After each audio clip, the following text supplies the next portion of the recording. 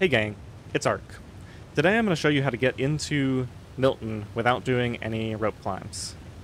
I believe this is an undiscovered route. I could not find any evidence that anyone else had found this.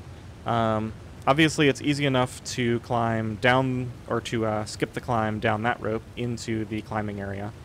But then the rope climb up on the other side, as far as I can tell, has always been treated as a must.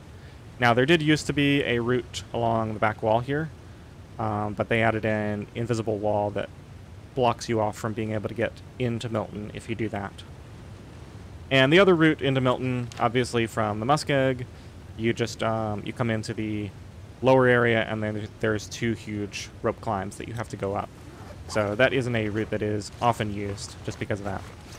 Alright, I decided to show this starting part. We're going to go down in here just because there are many ways to get down in, and a lot of them can involve taking a little bit of a fall if you're not careful, so I'm just going to show the route that I use here.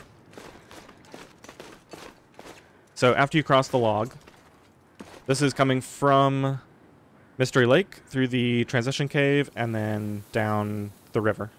So you come across this log, and then there's a little V-shaped depression here, and you can just crouch and carefully make your way down here. And you might take a little bit of a fall, like right there. I took a little bit of a fall, but usually it's not enough to hurt you. And you can do that a bit more carefully than I did to make sure you don't take that small fall. Alright, so now that we're out on open ground, we can just stand back up.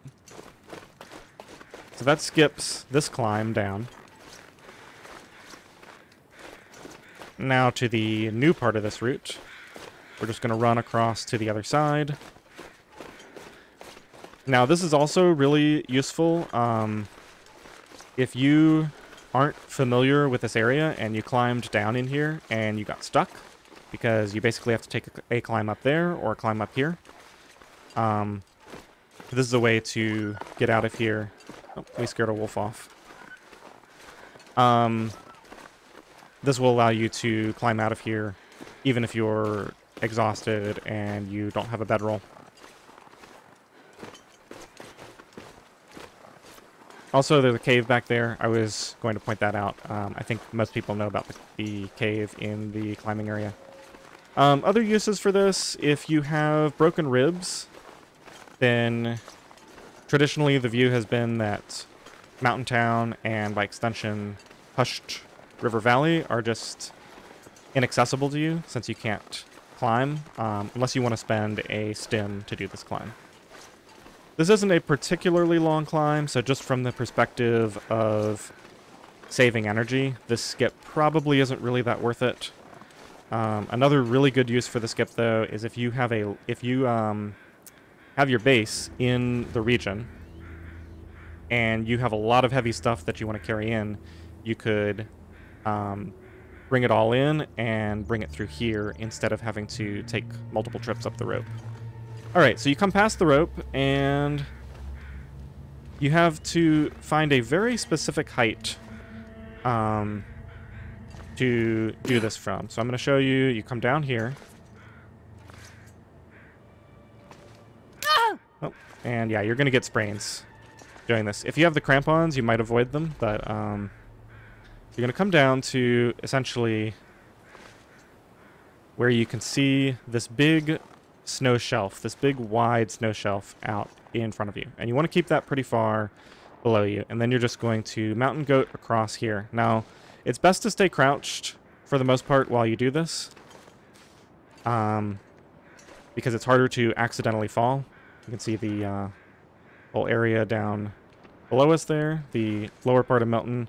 There's the climb up, and then there's another climb up there that gets you to Paradise Meadows Farm, if you're coming in from that way. Alright, so you come along here, you want to stay just underneath this, and here you want to maintain as much altitude as you can. So stay hugging the wall and stay as high as possible. And you have to take a pretty specific route through here, so make sure that you follow that route fairly precisely. Then here, we're going to, once again, get pushed down and follow along underneath here. We'll drop down to this ledge. And we're going to do a similar thing here. Now, there are ways to come along here where you end up much higher up. If you start out too high, you'll take a big fall. You'll be forced to take a big fall. And if you start out too low, you'll either have to take a fall or you'll be too low to make it out here. So once we make it to this big wide ledge, we can stand up and walk for a bit. And make sure you don't fall off here. There's a few places here. I'm going to go ahead and crouch again for the rest of this trip. And from here on out, it's pretty much just hug the wall, try to stay as high up as possible, just to make sure that you don't get pushed off.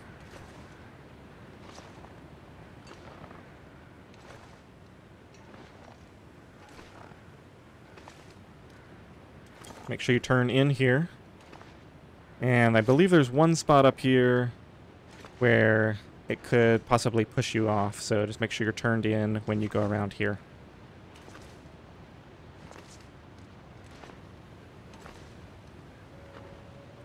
And now we'll come around this corner. Now, once you reach this rock up here, you could probably just drop down to the snow there, but I'm going to stay turned in and just follow this shelf in all the way.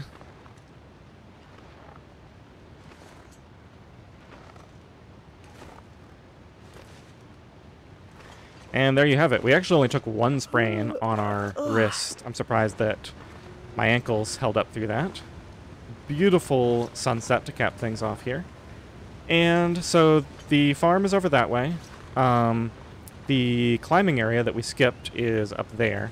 So you could head around here and turn right if you wanted to get up there. The town is over there. And we're just out in the open. I'll just show you. You want to be careful when you drop down here. Maybe take that route there. But you have multiple ways to head into the region from here. So that is how you enter Mountain Town without doing any rope climbs. I hope this was helpful, and thanks for watching.